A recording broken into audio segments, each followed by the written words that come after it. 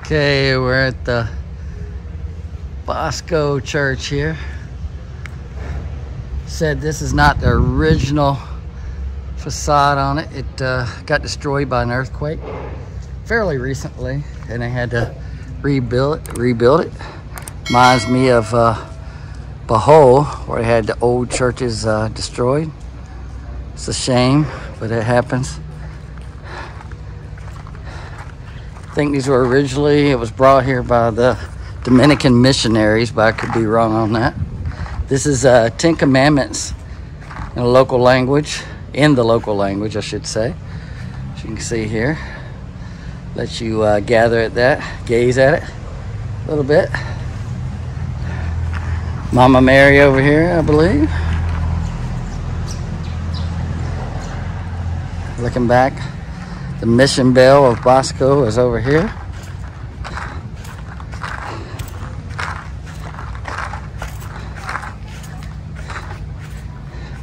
Bell was a gift of King Charles III of Spain to the Batan people.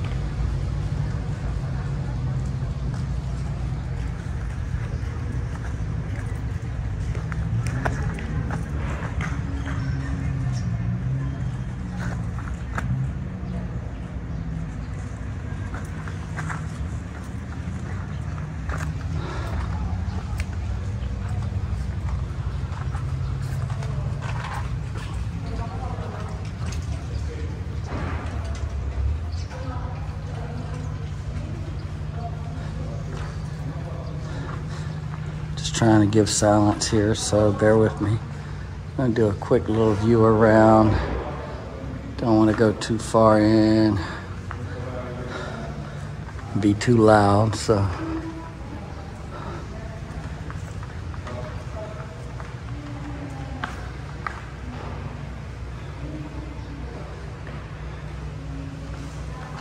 Big church. Nice church, actually. Old and nice.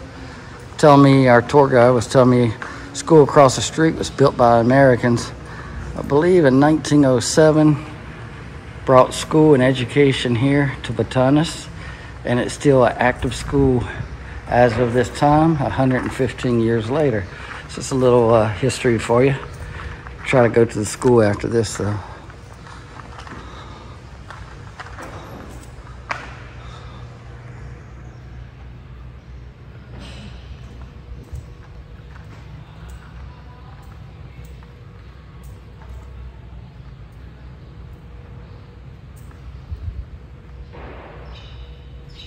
This was the first chapel in Batanes that the Spaniards built and held mass right here.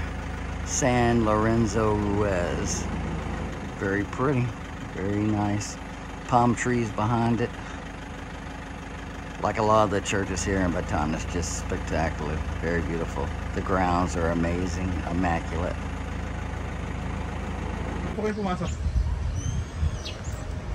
Can't see.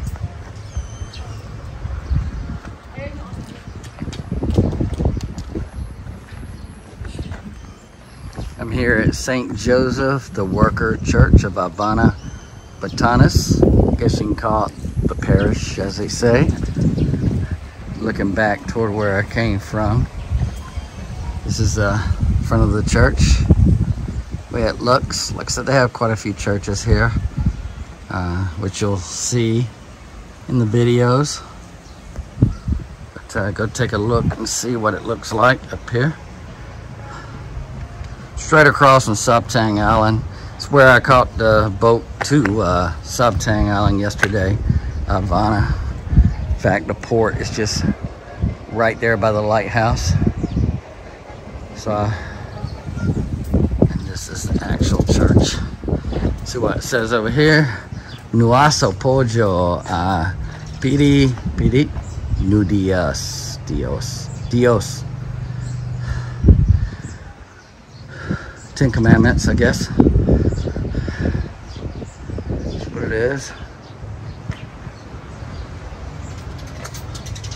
Simbahan Ivana. There.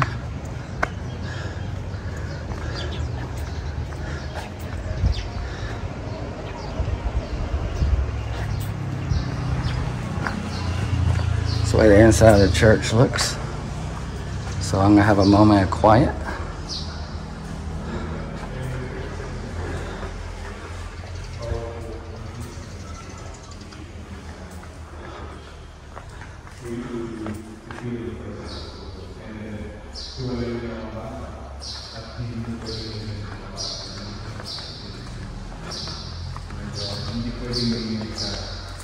During masses, because if you do so, then you will pinch your ears until you bring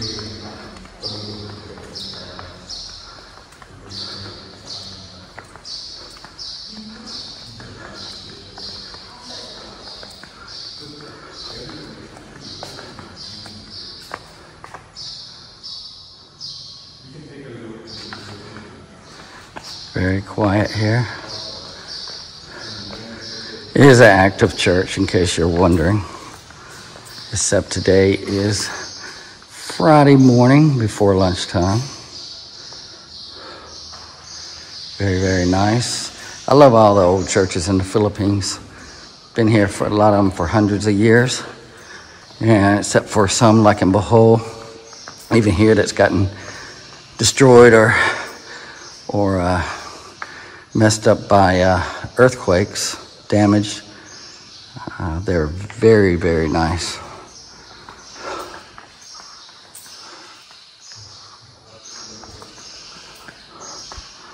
I'm gonna look back the other way, show you where I came from. Looks like they got a place for music or singing. I don't know if it's a choir or what, back at the front entrance up above.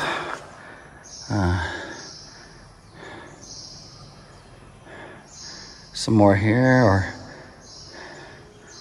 the pulpit is over there for the priest.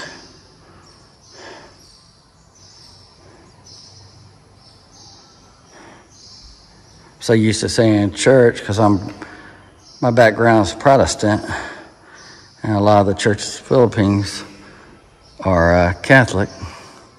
So they call those, I guess, parishes or vice versa. If I'm wrong, don't hold me to it, but I just know I grew up in Protestant churches. So,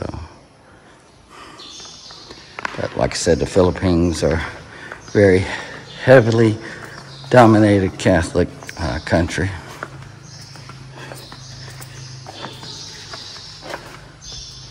Writing on the board there. Okay. Go outside to the church. Mosquito's gonna bite me a little. This is the original length and the original altar of the church. So this is original. Yes. Okay, this is the original part of the church here. And That's the way it looks. Wow. there is a room there where the priest preaches during masses. So what year was the original building, do you know? 1795. 1795, the parish was originally built. So when did it get rebuilt? 1883. 1883 rebuilt, 1883. And that's still the one in there now? Yes. Okay, it's good to know. This is St. Joseph the Worker here outside the church. So that's the name of the parish, St. Joseph the Worker. And again, one last viewing of the inside of the church coming in from the side. My camera had stopped working momentarily, so I haven't checked yet where it stopped at. Kind of froze and restarted.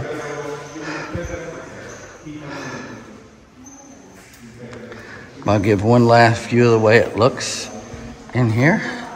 On my way back out, like I said, the pulpit over there.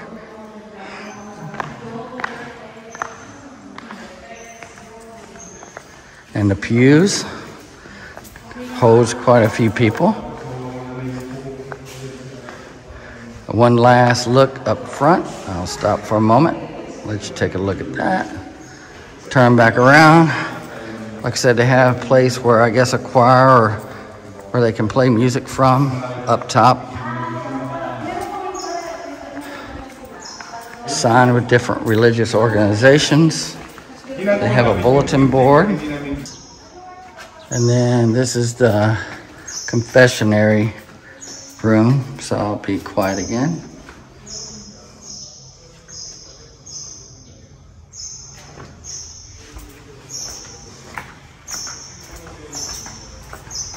And the front doors again, they are open.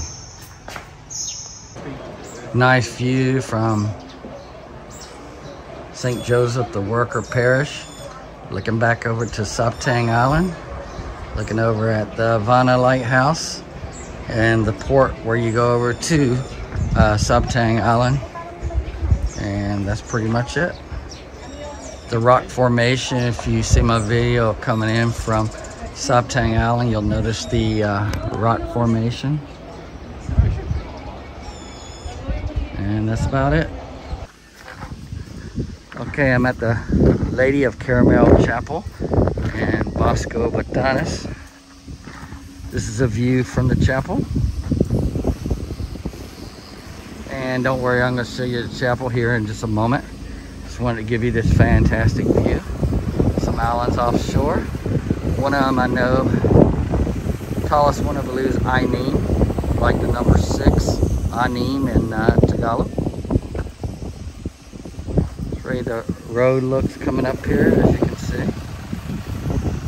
This is a chapel here. Our Lady of Carmel Chapel here in Bosco. Let's take a look at that for a moment. There we go. So this is Our Lady of Carmel Chapel, Bosco, Batanes. It's one of our stops. We're doing the North Batan Island tour today, and this is really the first stop of it. As you can see over there, we've got a few islands, and one is called Anim, like number 6 in Tagalog. I don't know the others' names, but this is a very nice view. Got lucky on the weather. It's really, really nice weather right now. Very hot, very muggy, but up here high, you get this nice cool breeze. You can probably see everything, some stuff blowing in the wind there.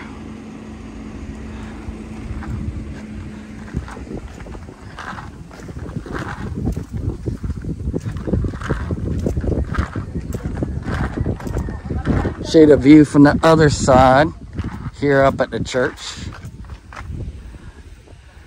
This place is just breathtaking. They say that, and we already are seeing it. That's absolutely breathtaking here in Batanes.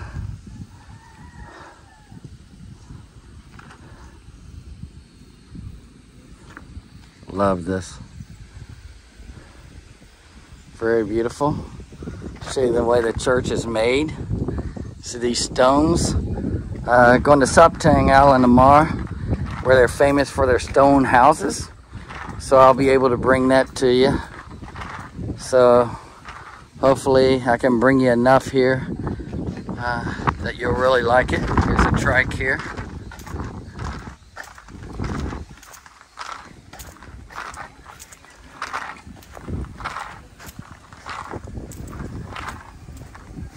This way it kind of looks inside. I'm not going to go in, but kind of the way it looks here.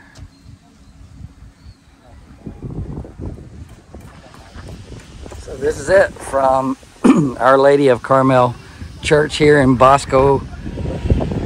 Okay, I'm outside the San Carlos or Simo Parish here in Batanes. Borromeo.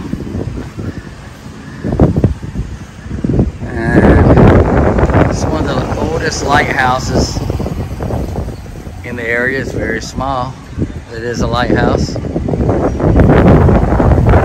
Nice statue there. And like I said, here's the church.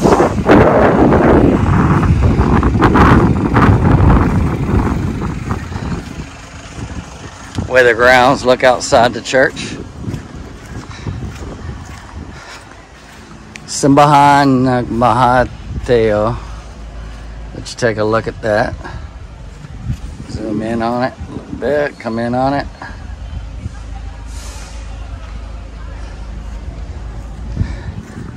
And over here is the name of the church again. San Carlos Borromeo Church, Mahatao, Batanes. First church of Mahatao was a small chapel of like materials built in 1787. So there you go. Sign was posted in June 2005, as you can see. If you want to read that, pause the video, go through it at your leisure. Come into the church, be a little quiet again, show some respect.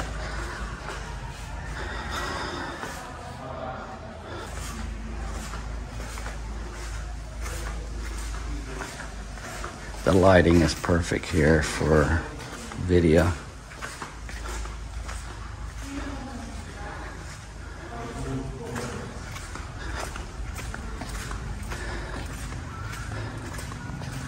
As you see, we've come to a lot of churches here in Batanes, and we've only been to 2 of the 3 inhabited islands. They got little side doors over here, as you can see. All the pews, standard church, the way it looks.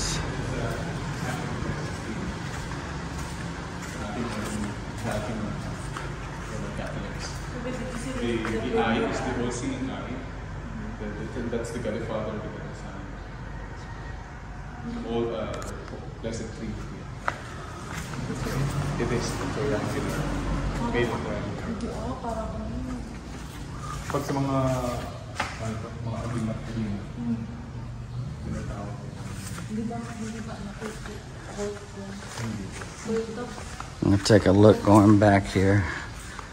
And one last view of the inside. Hope you enjoyed this. Very nice looking church. So one more thing to point out on this figure here. The earrings, the necklace, and the crown are made out of 14 karat gold. So thought that was worth putting in. Kind of interesting little fact.